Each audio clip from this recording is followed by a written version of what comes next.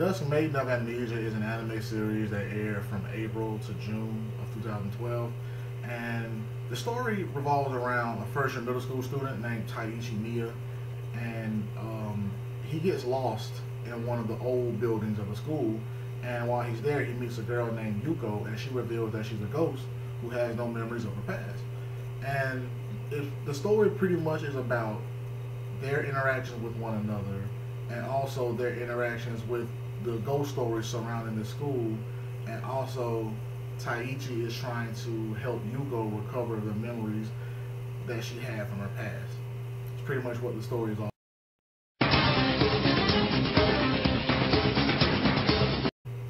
I like the characters. It's only four, it's really only four main characters, and I like them all. I think that was enough. I like the fact that it didn't focus too much on the characters in the background. It was really just focused on the main four characters, which is Teiichi, Yuko, Kirie, and Okanoki. That's pretty much what the focus of the anime was, except for some episodes later on, but pretty much it was focused on those four. There is one small thing that I noticed. Teiichi, his character is drawn to. He looks older than what he is, because if he's a first year middle school student, I can only come to the conclusion that he's around 12 or so. But he looks older than 12. He looks at least 14, and that's how old I thought he was until they said he was a first year middle school student. So I was like, oh, okay. But the character is Teiichi, Yuko, Kirie, and Okanoki. And Teiichi is the male protagonist of the series. Teiichi is, again, first year middle school student, and he is kind of a curious kind of a kid. He seems like he's the type of kid who wants to help, as most male protagonists are in anime. He wants to help people. And spoiler alert here, throughout the course of the series, he falls in love with Yuko, who is, of course, a ghost. Yuko Kanoe is a ghost of a 14-year-old girl who died in a tragic accident at the school around 50 or 60 years ago, something like that. I like her character too, because her character is really silly. She's a really silly, childish character. Especially because I would have thought that a 14-year-old girl whose life is shrouded in mystery will be more depressed, but she doesn't let that affect her. She's a really kooky, weird, out there type of character. She also falls in love with Teiichi, and you can see that just from, when the series first starts, you can just kind of tell that there is some serious attachment on her part. Shyness on his part, but it's serious attachment to her on her part. Mainly because no one else can really see her or the action that she takes. So right then and there, you can tell it was going to be some type of attraction or attachment there. But I like her character, man. She's a really, like I said, a really goofy, kooky, out there type of Kanoe is a character who I felt like the most sorry for throughout the course of the series. Kirie is the actual niece of the ghost in the series Yuko, and I felt sorry for Kirie's character. I think Kirie is a very good character. I think she is, out of all of the characters, the most real, because she has a regular personality. And I think Teiichi, he kind of has too much of a superhero personality. Yuko is kind of an out there personality, and Okanoki is a very bubbly type of character. But Kirie is the most normal out of all of the group. And I felt sorry for her character because she looks exactly like Yuko, and she's aware of it. She's aware of it, and because she has feelings for Teiichi, she compares herself to Yuko, and that's something that happens in real life. That's why I like her character, because that's something that happens in real life. I see it all the time that women compare themselves to other people, and it just fucks with them mentally, and that happens to her.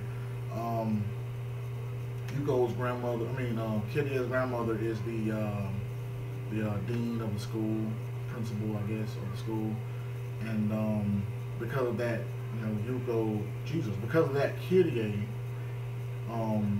has some type of insecurity regarding her name and regarding people who are friends with her, because she thinks that they're friends with her because her grandmother is the dean of the school. But she can also see Yuko, but she doesn't care for Yuko as much. Kirie has a very, very stern belief that the living, that life is for the living and that the dead should depart. So yeah, man, I think Kirie is my favorite regular character. I think so. I think she's my favorite regular character because, yeah, I mean, you just gotta feel bad for the girl, man. She's second best to the guy that she likes, and she looks exactly like the girl that he likes. Momoe Okanoki is the last character that I'm gonna talk about, and Momoe is she's a ridiculous character. She's mainly there for comic relief, and it serves the hell out of that purpose because she is just absolutely ridiculous. Momoe was a girl who saw Yuko in some demonic, weird, scary light, but that's only because that's how she interpreted it in her head. And Teiichi was there to save her in a way.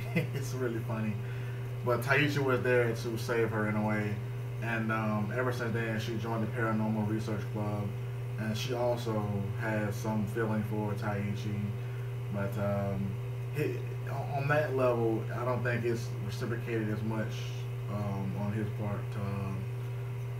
I think that he was just there to save her, and that he looks at her as kind of a friend, and that's it as far as their relationship is concerned. But like I said, she's there mainly for comic relief, and it serves its purpose.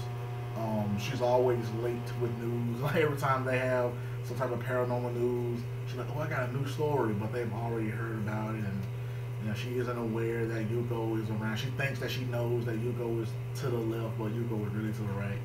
She just really serves comic relief, and it really is a great plot device to just kind of take away from some serious tones in the show and just throw her in there for some comedy.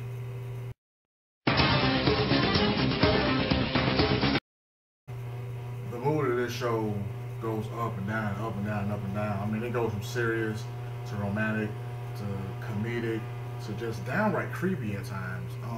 We're going to play various clips from the show to highlight points that I felt like were mood changes in the show. Hell, in one episode alone, it went from creepy to playfully romantic to comedic, and then to serious, and then back to creepy. In episode 2, when they first show the history between Teiichi and Yuko, when he first meets her, it's kind of creepy. Then it goes to being kind of comedic between the two of them. Then it goes from that to slightly creepy again.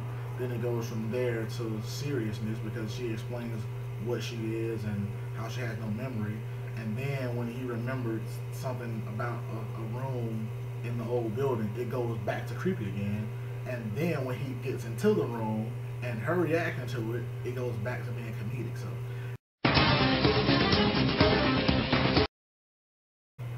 the music of this show was absolutely brilliant. The background music made it creepy, and at the same time, whenever it would switch over from the creepy sound to the more happy tone or whatever, it worked. It completely worked. And then the lack of music also added to the creepiness of the situation. Like, the music and the sounds were brilliant.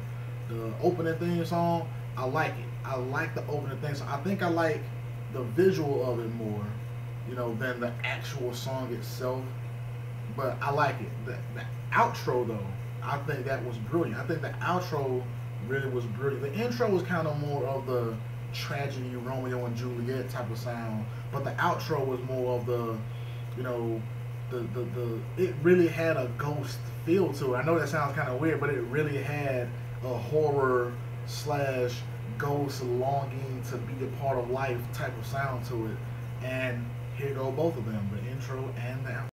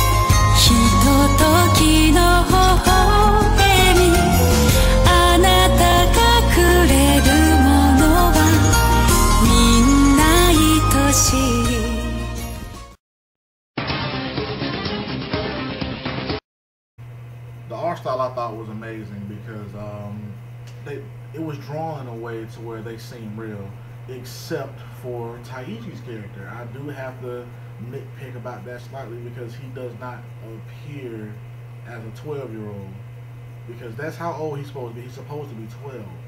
He did not appear to me a 12-year-old, and his actions and his mood and his speech and the things that he did also didn't just appear to be that of a 12-year-old to me. I mean, he pledged his love to Yuko, and that's something that I wouldn't have thought a 12-year-old would have even come to realize about himself, that he was in love with someone. So yeah, that's weird to me, because this wasn't like, oh, I got a crush on her, I think she's cute. He genuinely fell in love with this girl. So that was weird to me because he's a 12-year-old, and the drawing of him doesn't look quite like a 12-year-old. The only thing that they do that might suggest that he was young is that most of the girls, except for Okanoki, were taller than him. You know, so I was just like, okay, that might show that he's a 12-year-old. He's a first-year middle school student. Those girls are older than him. You know, they're showing that he's kind of on the smaller side because of his age. But other than that, though, I thought the art was amazing. I also like the fact that if the character wasn't important, they were drawn, you know, heavily blacked out. I thought that was awesome. There wasn't even any need to put detail in the background characters' faces. I thought it was good, because don't worry about the background character. The 4 or 5 characters whose faces you can see are the ones you should focus on. And I thought that was brilliant. I thought that the girls' eyes and faces were drawn realistically, because I've seen quite a few anime where the eyes of the girls are drawn on a heavily large scale, but here, not so much. Not so much. I like the use of shadows in this. They use shadows heavily on characters' faces in this show, and that really shows an air of mystery and deception in the show. Whether it proves to be true or not, that's, you know, that's here or there, but it's effective in creating a sense of deceit to the audience, and I thought that was beautiful.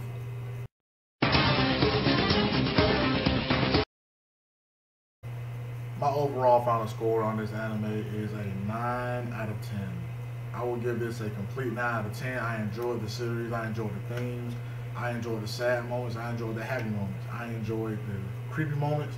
I enjoyed the loving moments.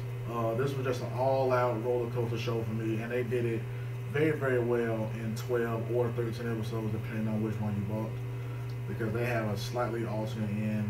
And I say slightly, and I use that word very strongly because it was a very slight difference. But I really have to give this a 9 out of 10. And like I said, the only flaw in it was that I think Teiichi, I think they should have made him older. I think he should have been a first-year high school student, not a first-year middle school student. But other than that, though, man, I thought the show was perfect. I thought it was a really great show. I thought it had very good creepy moments. I thought it had very good tender moments between the characters. I think all the characters are developed well. I think the story itself works. You know, as far as it's a very different type of ghost story, because in most ghost stories you can't touch the ghost without the ghost being in a different body. But here, Yuko is just as human as a human. She just isn't in her body. I think that's a very good twist and a very good, you know, take on the ghost story, because it's very different. It's very different. But again, this is the Kento Corner. I'm gonna try to do one of these every week. And I am Vash SMP. Again, I highly recommend the show. Please go watch it. Please enjoy it. And I am signing out. I hope you enjoy the Dusk Maiden of Amnesia.